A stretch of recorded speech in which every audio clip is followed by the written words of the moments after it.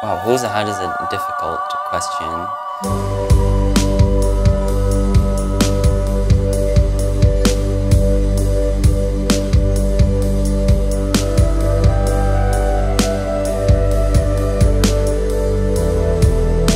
I did a lot of growing up by myself, I feel. I was just like walking around on the break and like singing and making choreography for myself. I think growing up I always knew I was gay, but it was something that maybe in the back of my head I always felt like I'm gonna grow up and be gay.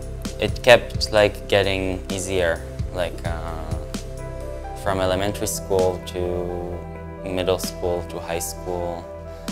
I was always thinking that I really like to dance, but I love also theater and I love text and there are all these different art fields that I'm interested in and I don't know how will I ever get to choose. And then I saw Virus and I was like, wow, like you can take all these worlds and blend them into something that is mind-blowing experience. Wow, I wanna say something like that on stage one day.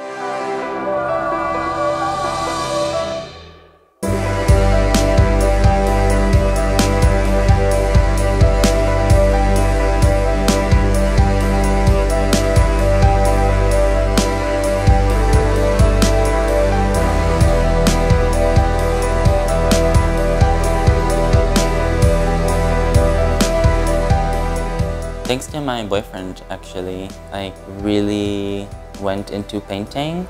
I found myself like drawing like very erotic things, which I think helped me kind of like unravel something about my sexuality and like my fantasies and something kind of like that was tangled inside me.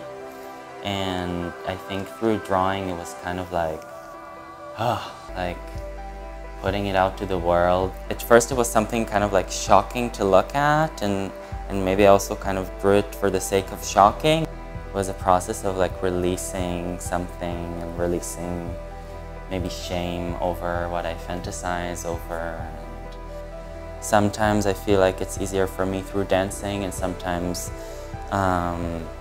it's easier for me through painting.